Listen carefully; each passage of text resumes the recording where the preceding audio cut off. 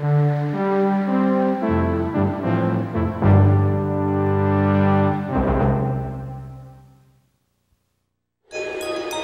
the dead of winter, the Arctic is a dark and alien ocean.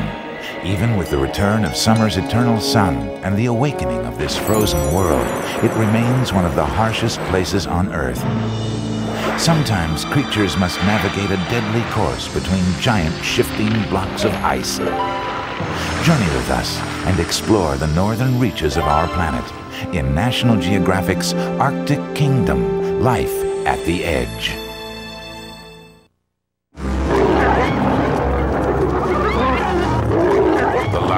And the hyena.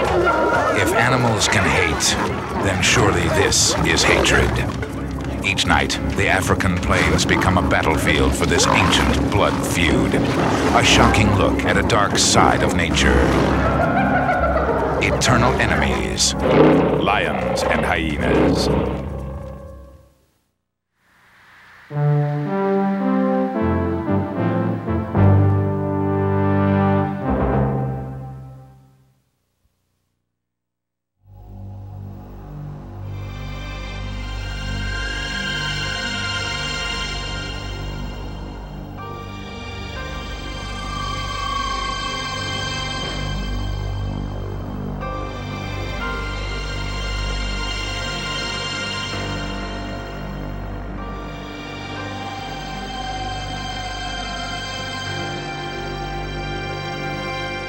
In an ancient weathered gorge in Tanzania lies the home of one of nature's most misunderstood creatures, the Rappel's griffon vulture.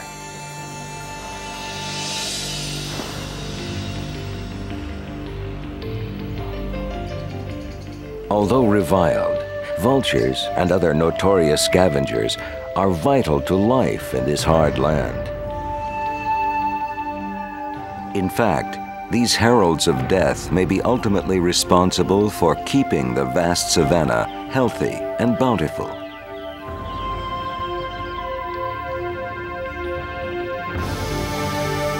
So each day, the griffon rides the wind, its massive wings carrying it on an epic journey.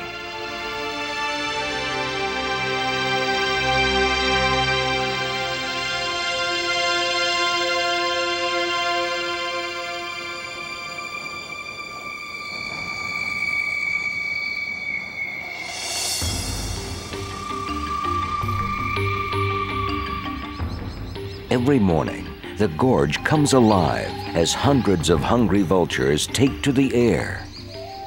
This is one of the largest colonies of these graceful animals in all of Africa.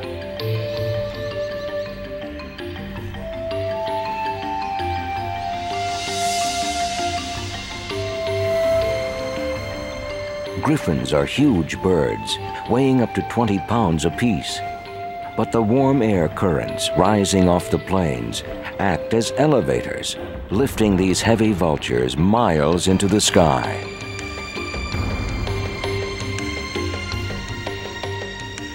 From up here, the feast of the Serengeti spreads out before them.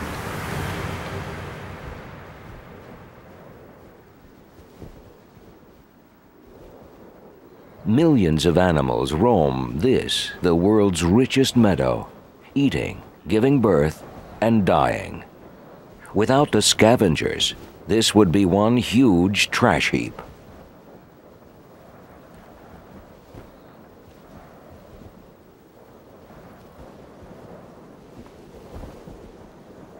The mighty crater of Ngorongoro, home to more than 20,000 creatures, is a promise of plenty for the vultures.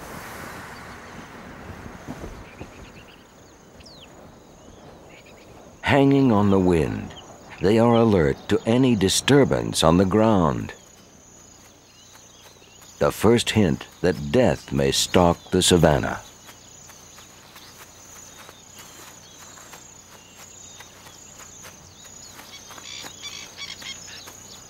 Distracted by rivalry, two male congones are blind to more pressing concerns.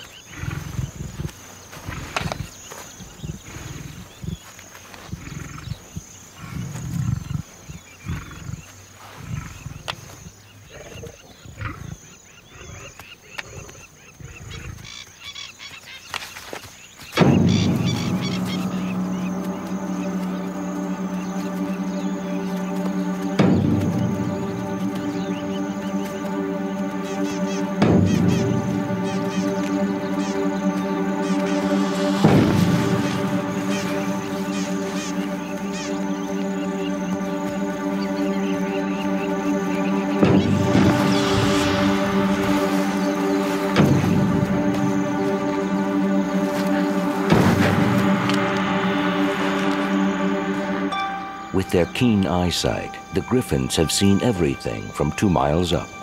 The first one is on its way down long before the Congoni's heart has stopped beating. The lioness hasn't much time. Making the kill is only half the battle, the easy half. Vultures always watch each other. When one descends, the others follow, knowing there's a chance of a meal. The lioness must act quickly. Alone, she stands little chance of defending her prize. Her only hope, to conceal the carcass, which is no simple task.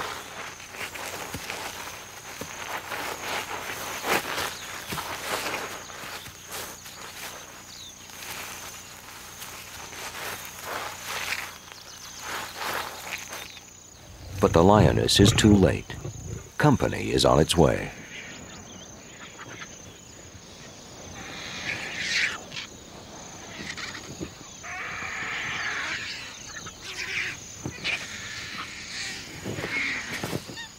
The vultures are cautious at the outset. They don't like to challenge predators directly, or alone. They wait for their numbers to build up, for the right moment.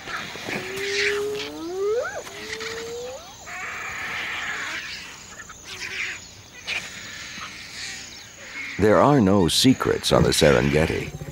The vulture's descent has been visible from far away, and spotted hyenas know exactly what to make of this commotion.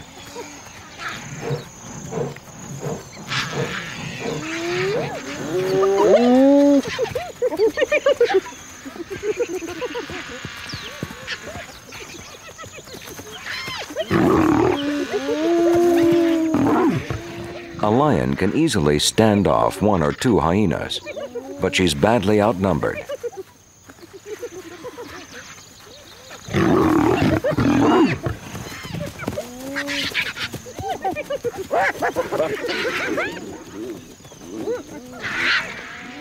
Given half a chance, the vultures don't hold back.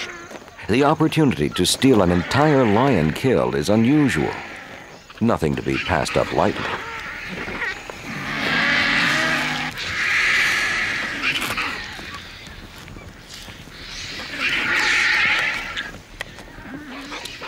With barbed tongues, the griffins strip the soft flesh from the bones in seconds.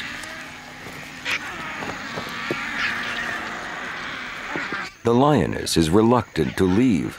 She needs a little extra encouragement.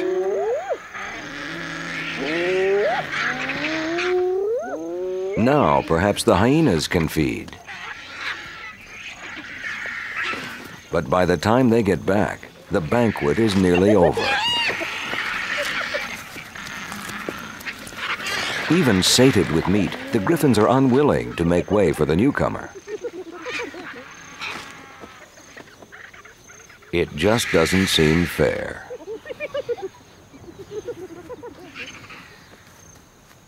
Within a few short minutes, only bones remain. There's hardly a spare rib left to satisfy the black-backed jackal. And for a late-hooded vulture, there are only scraps. But the griffins have feasted so much, it's hard to get airborne.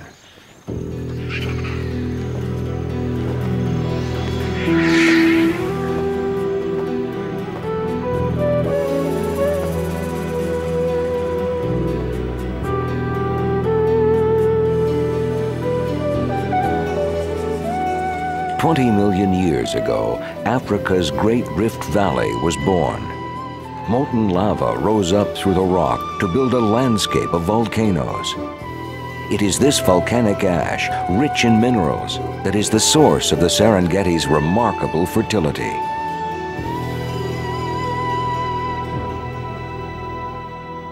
But at the end of the dry season, these grasslands start to look more like deserts. The migrant herds of wildebeest, exhausted and parched, endure the sweltering days. One vital ingredient has been missing for far too long.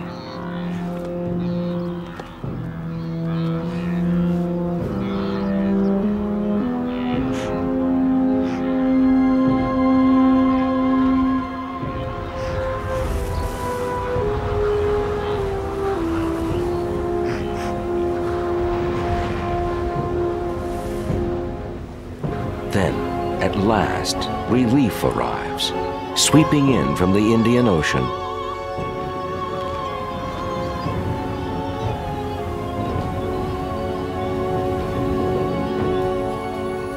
Precious moisture.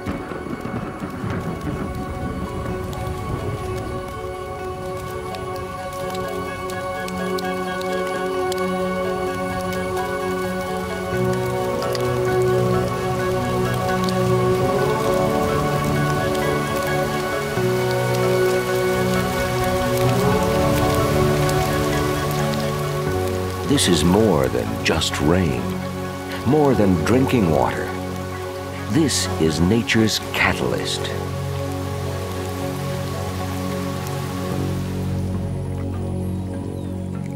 Percolating deep into the soil, the moisture is the key to life.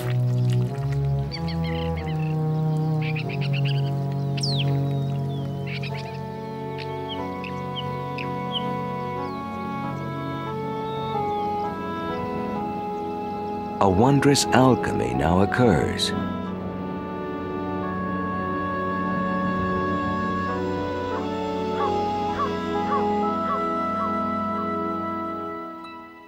The mud undergoes a rapid transformation.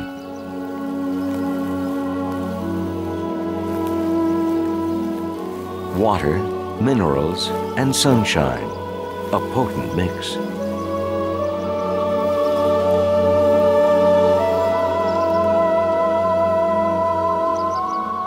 Within days, the Serengeti is a brilliant, hopeful green.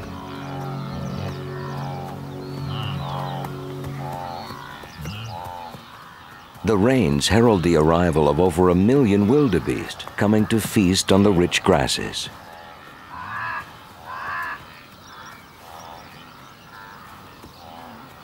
The storms arouse another creature deep within the soil.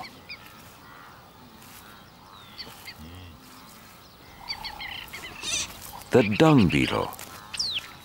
Its emergence coincides with the arrival of the migration.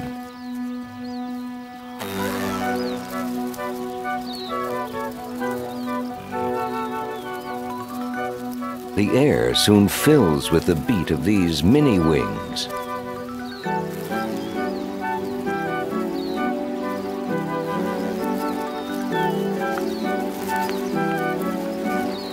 As though in celebration of life itself, millions of other tiny wings revel in the rebirth of the Serengeti.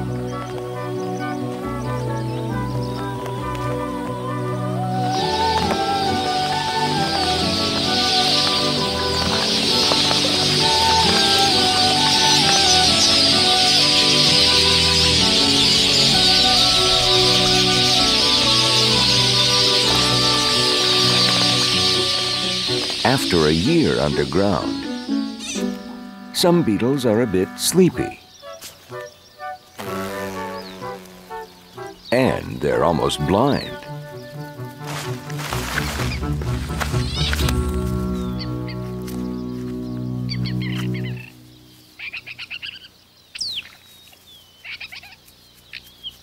They navigate more by scent than eyesight, tracking the irresistible smell of dung.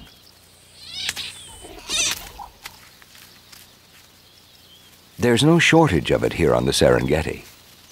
Wildebeest produce 4,000 tons each day, and the beetles like all scavengers, the dung beetles fight for their share.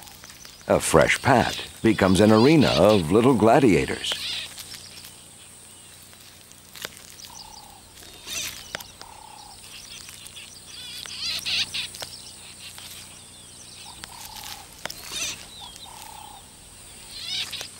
Rolling great balls of dung, the beetles are nature's garbage men, and a lot more. They can shift up to 200 times their weight in feces every day. Spread everywhere by the lowly beetles, the nitrogen-rich dung fertilizes the grasslands, helping to sustain millions of animals, and in turn, the entire food chain.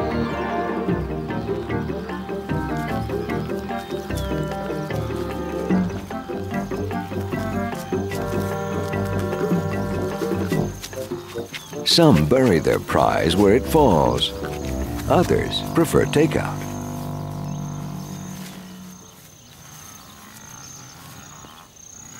But even a beetle faces hazards, like a precocious young golden jackal.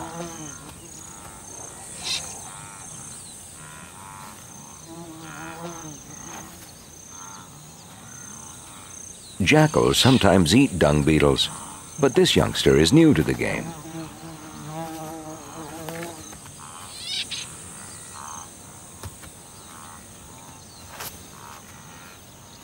Still, he gets right into the spirit. There's something very satisfying about a good heap of dung.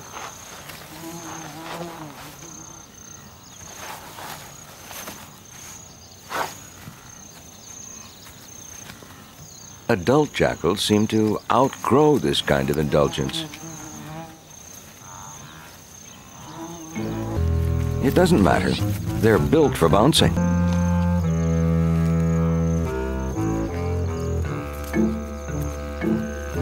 Like all the grazers in the Serengeti, even a leopard tortoise owes a debt to this busy gardener.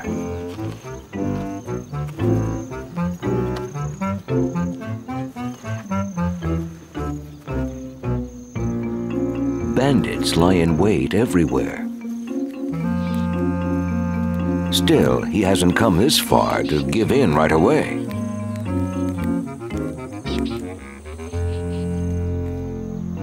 It seems to be a big disappointment for the loser. Early in the season, dung is collected strictly for food. Later, when the hunger is satisfied, these males gather even larger balls as gifts for females. It's the perfect engagement present. She rides on top while he searches for a patch of soft ground. Just another way of being carried over the threshold. With her nuptial gift, the female sinks into the soil. Underground, she remolds the ball. At one end, she lays a single egg and covers it over. She's out of sight, but not necessarily safe. The banded mongoose is very fond of a savory dung beetle.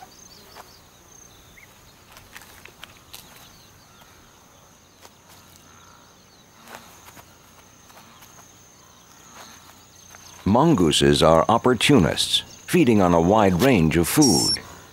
But the Serengeti has its pure hunters, too. The African wild dog. Endangered and rarely seen, wild dogs are marathon predators who follow the migration.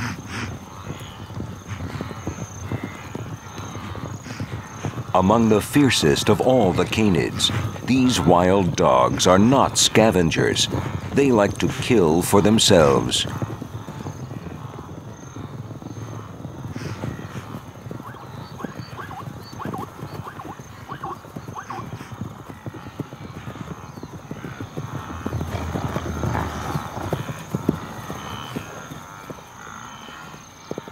High above the drama on the plains, the scavengers are watching, biding their time.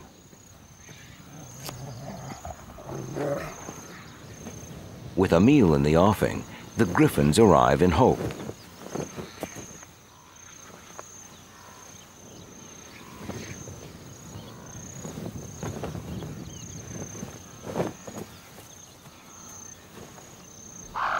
So too does a white-necked raven.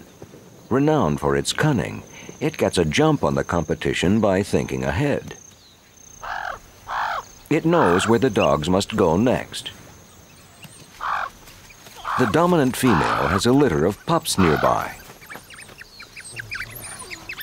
It's the job of the pack to bring meat back to the family. The wily raven is too small to compete with vultures and adult dogs at the kill. But here at the den, it can pick off the scraps more easily.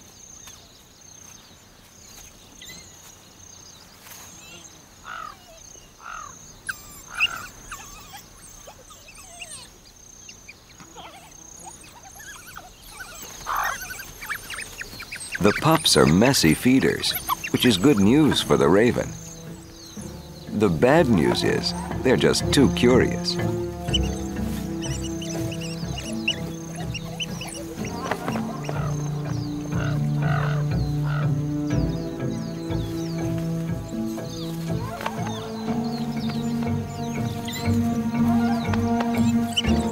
Frustrated, the little thief decides to take on the griffin.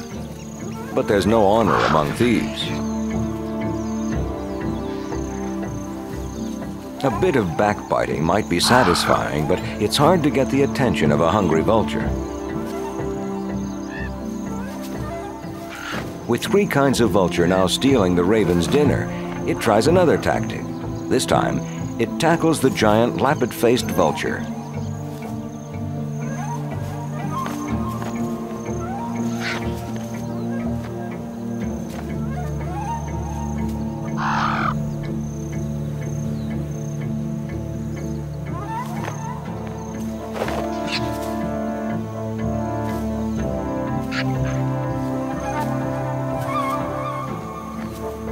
But the last word goes to the wild dog.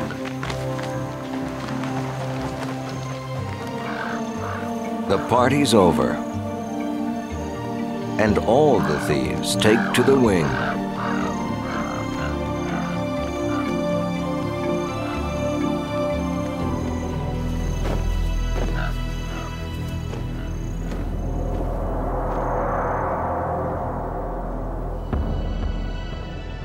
In the wet season, living is easy. Plenty of water means plenty of food for everyone on the Serengeti. In these fat days, the scavengers dispose of waste, return nutrients to the soil, keep the land green. But they're more than a cleanup crew. They're the alchemists, transforming death into life.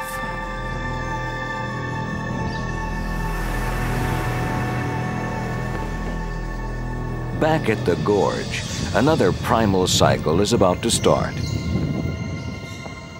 It's the nesting season, and good ledges are hard to find. There's intense competition for them.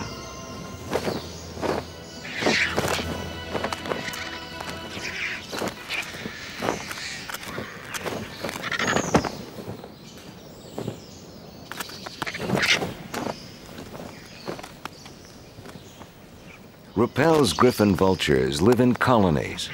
It's only after a full 7 years that they're mature enough to breed.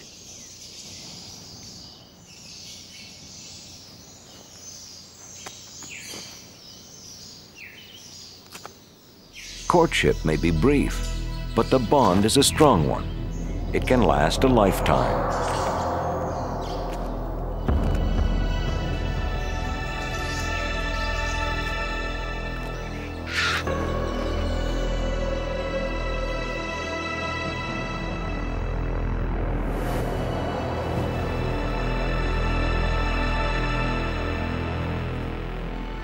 In the space of only a few weeks, the face of the grassland becomes withered and lined. The dry season is coming on the wind, and the wildebeest have vanished. Now, in all the vastness of the Serengeti, the only legacy of their passing is a pile of bones, scattered horn, traces of skin.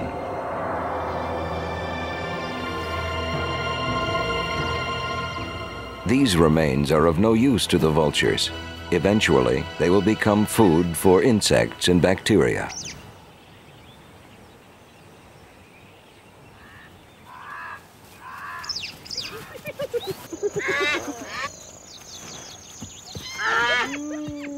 The calf doesn't have a chance against these odds. On this occasion, the hyenas are famished. They're not sharing. But only a black kite is agile enough to slip between their jaws.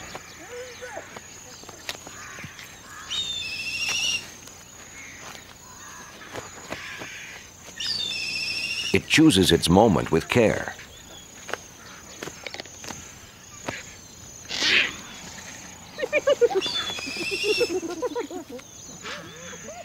a few scraps remain for the small Egyptian vulture. But at its feet, a tiny sanitation team is hard at work. Ants are probably the most organized and cooperative of all the scavengers. Thousands of them move in on the kill, removing the last flesh with military precision. Nest. And there's nothing the hyena can do about it.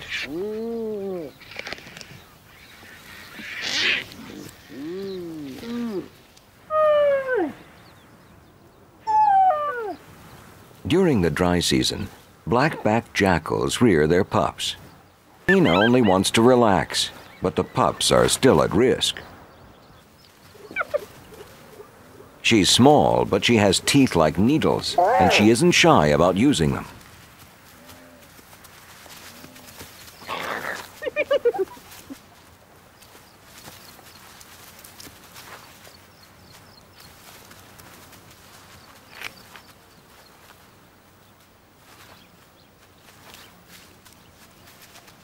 But their mother is drained of her strength and her patience.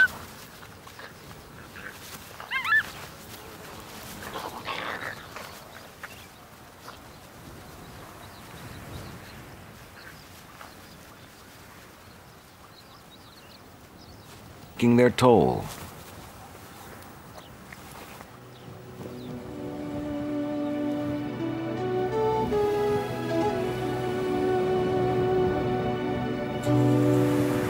Day by harsh day, the Serengeti is drying out.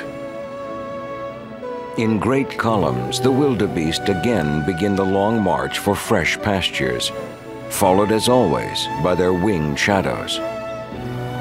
On the Serengeti, fire is the great scavenger.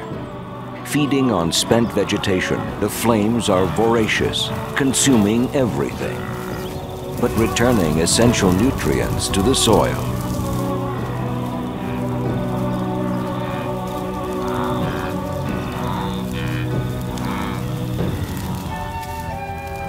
Unperturbed by the heat, European storks hunt for the insects and reptiles that flee from the flames.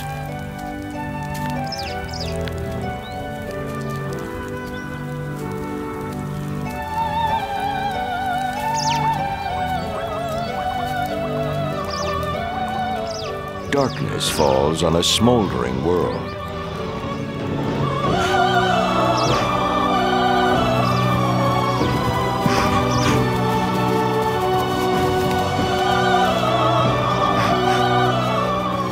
Forever in attendance, nature's undertakers are always watching, always waiting.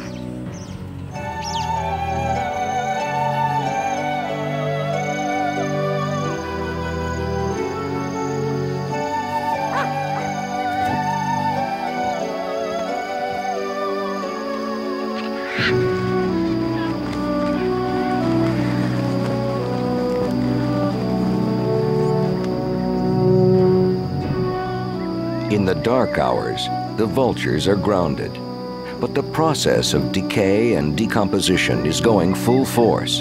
The raw elements of life are still being recycled. Stripped down to the bone, a skeleton may take years to decompose, so the smallest scavengers may be the most important of all. Without them, the Serengeti might look just like an immense graveyard.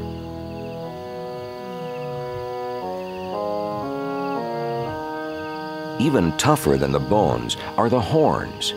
Yet there is one animal, one of only a few in the world, who makes a living from them. It's the horn moth.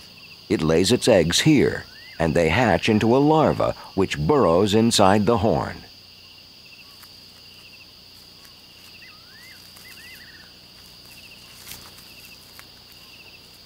Made of keratin, like our fingernails, horn is almost impossible to digest. But the acid in the larva's gut makes a nourishing meal of it.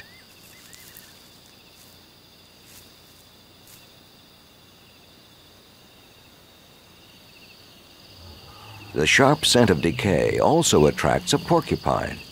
It too is after the bones, but not necessarily for food. Normally vegetarians, Porcupines use bones mostly to sharpen their teeth, grinding away yet more debris in the process.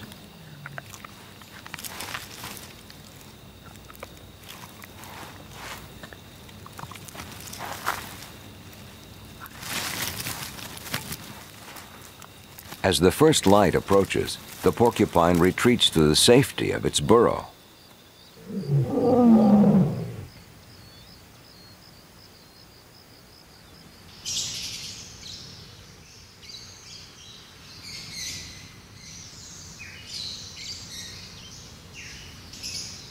Dawn brings a new day to the gorge and the griffon vultures. They're busy with family affairs. 2 months after mating, they have an egg. Both parents typically take turns looking after it.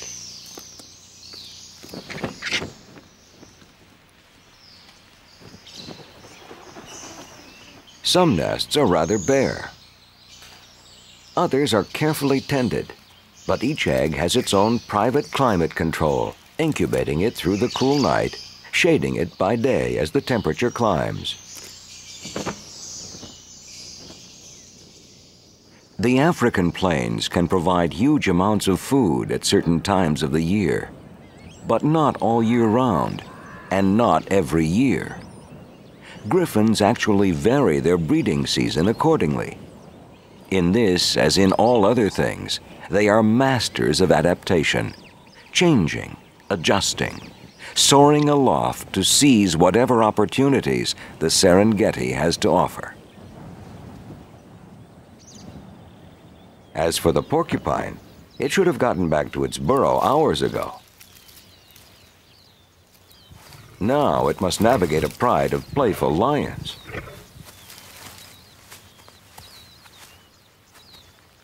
Although well armed with fierce spines, the porcupine is by no means sure of the outcome of this encounter. Porcupines are delicious, a rare delicacy, and the lions know it. But the quills can inflict serious damage, even death. Without this weaponry and a good bit of speed, the porcupine wouldn't stand a chance.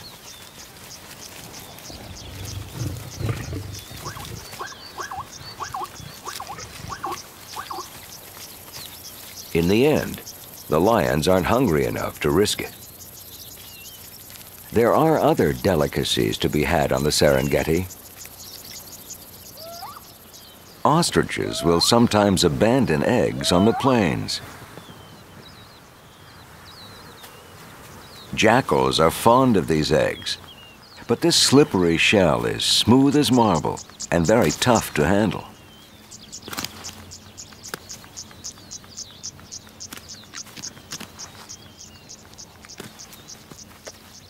Millions of years of ostrich evolution have led to an egg that's just a little too big for this jackal to get its jaws around.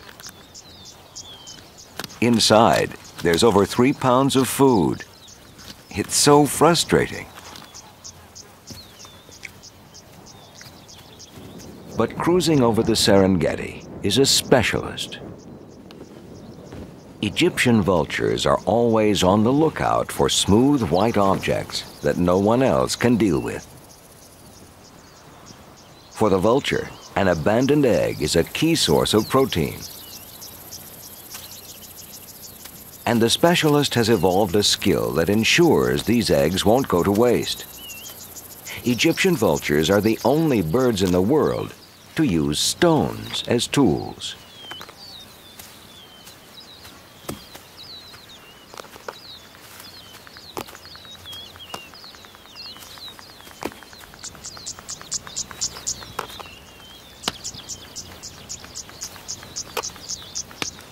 This isn't exactly intelligence, more a pattern of instinct. But whatever it is, persistence is rewarded.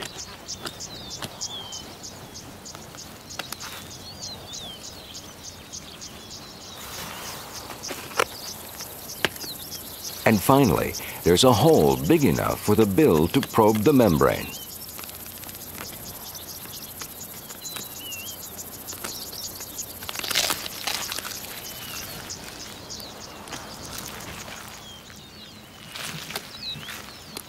As with every feeding opportunity here, it makes sense to eat as fast as possible before word gets out. News of this small event, no more than a cracked eggshell, has already spread across the savannah. It draws a tawny eagle. Worse is yet to come. The lappet-faced is larger and more aggressive than any other vulture on the Serengeti, even the griffon.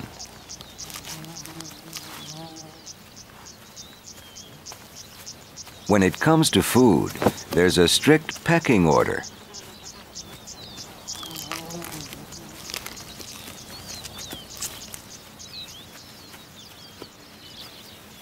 The same is true for water. During the dry months, water holes act as an irresistible magnet to all animals. This hooded vulture is thirsty too, but it's one of the smallest of vultures and easily pushed aside.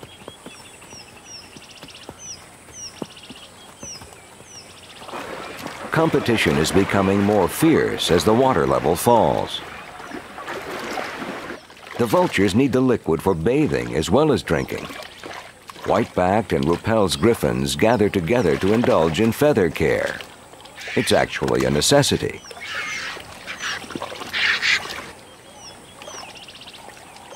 Because of their messy feeding habits, these vultures get caked in blood almost every day.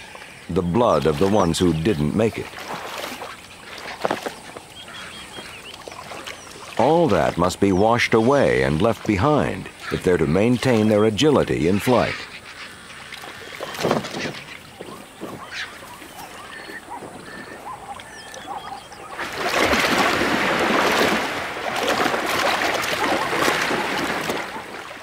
Water holes are a great meeting place, an oasis of water and food. In the dry season, zebras depend on this, but so do their predators.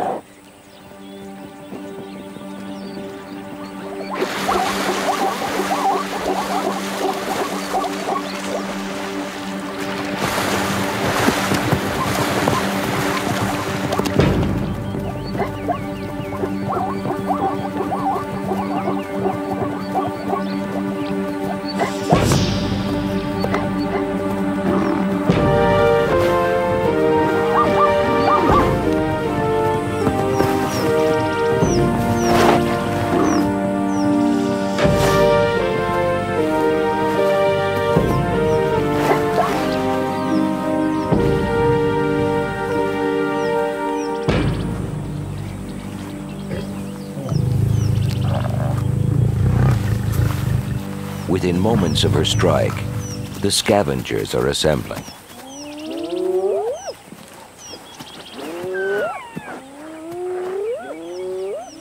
The lioness tries to conceal her catch, but high above her, wings glide in anticipation.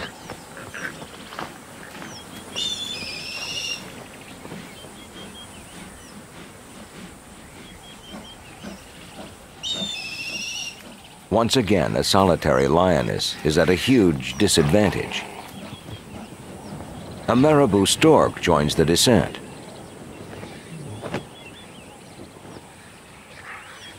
There's quite a crowd now.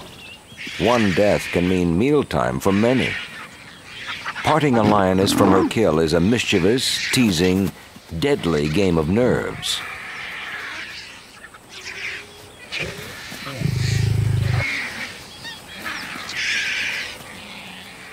The vultures get lucky.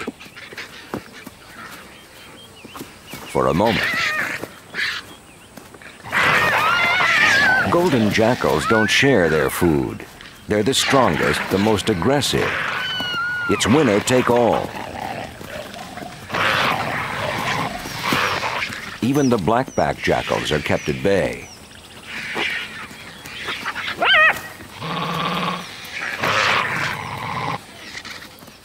Hungry and frustrated, a pair of black-backed jackals attack one of their own, an outsider who has wandered into their territory.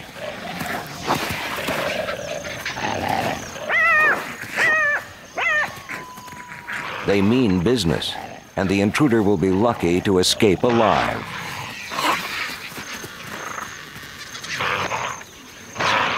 When there's not enough meat to go around on the Serengeti, things turn ugly, and aggression decides who lives and who starves. But it's a foolish jackal that tangles with a lappet-faced vulture.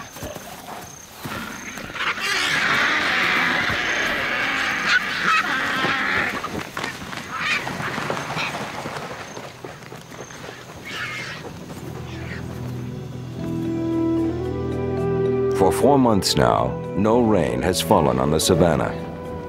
These are bleak times, but the best of times for the griffon vultures. They've timed their breeding season well, and now they have new responsibilities back at the gorge.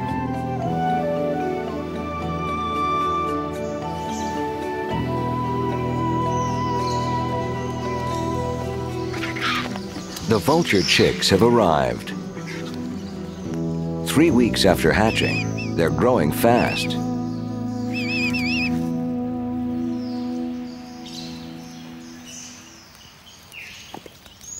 For food, the parents offer tiny morsels of half-digested meat, regurgitated from the adult's crop.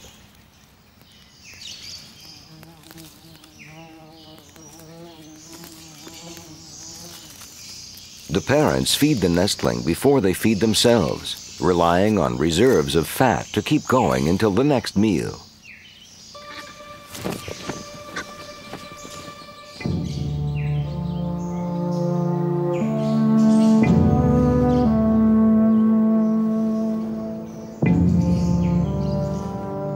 Over the edge of the mountains, out across the Serengeti, the griffons know where to look.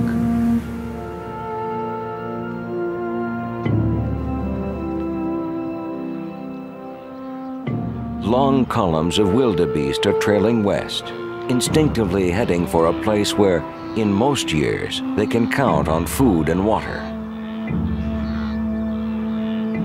But this year, the rains are just a memory. Tracking the herds, the griffons fly ahead to their destination, the Grumeti River. It's a pitiful sight. The drought is so severe that even here the grasslands are devastated. And the river, it's a river of dust.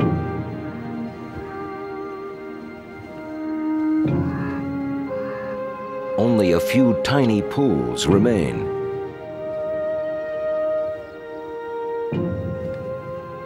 Up on the wind, the scavengers are witness as the herds move toward disaster.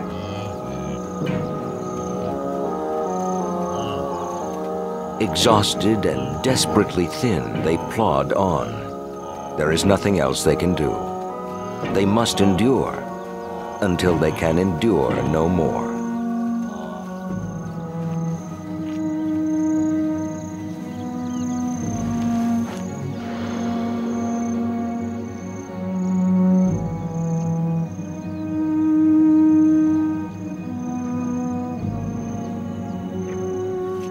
"70% of all deaths on the Serengeti are caused by drought, disease, infirmity, not predation." This lioness doesn't need to hunt. She has a dozen carcasses to choose from.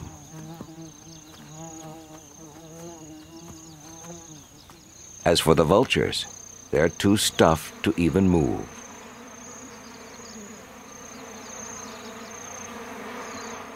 Now the flies take over. Their maggots will clear this corpse away.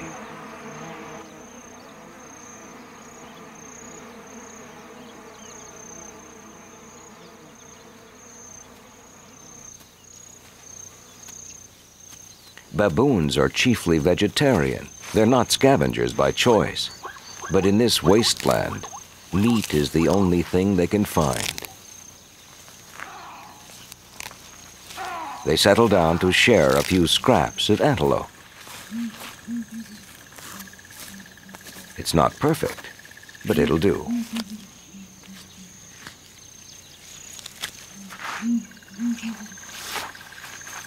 There's no shortage of carrion here, and more is on the way.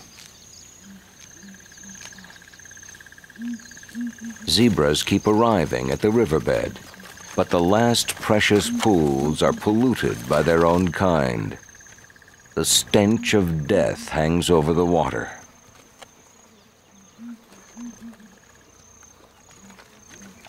Driven by desperation, the herd takes small, nervous sips of the poisoned liquid.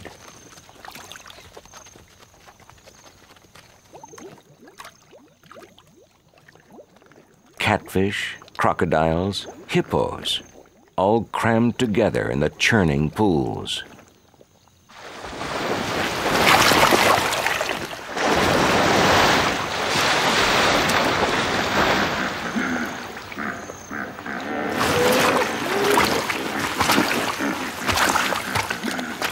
If rain doesn't arrive soon, they will all succumb.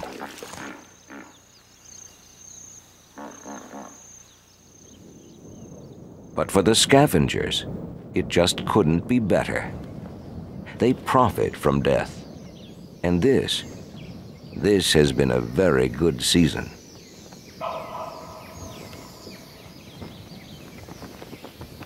Feared and reviled as they are, the griffons are extraordinary animals. Their sharp eyes and hard hearts ensure that life will continue in an unyielding land. The young are preparing to enter this world, consuming nearly 1 kilo of meat a day.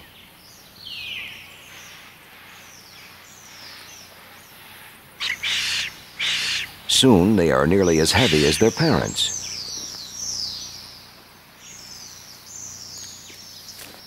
After 5 months of nurture, a new generation of wings is about to ride a new wind.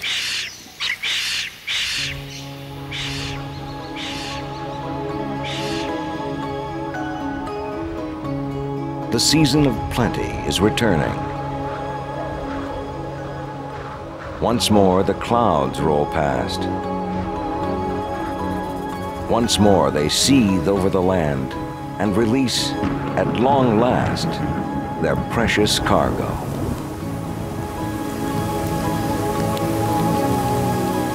For many, it has come too late.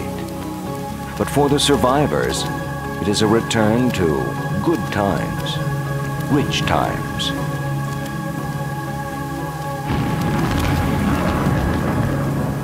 Once again, the world is transformed as rain churns the volcanic mud.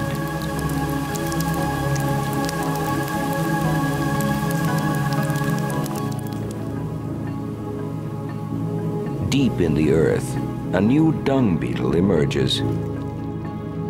Its mother is dead, but it knows its role instinctively.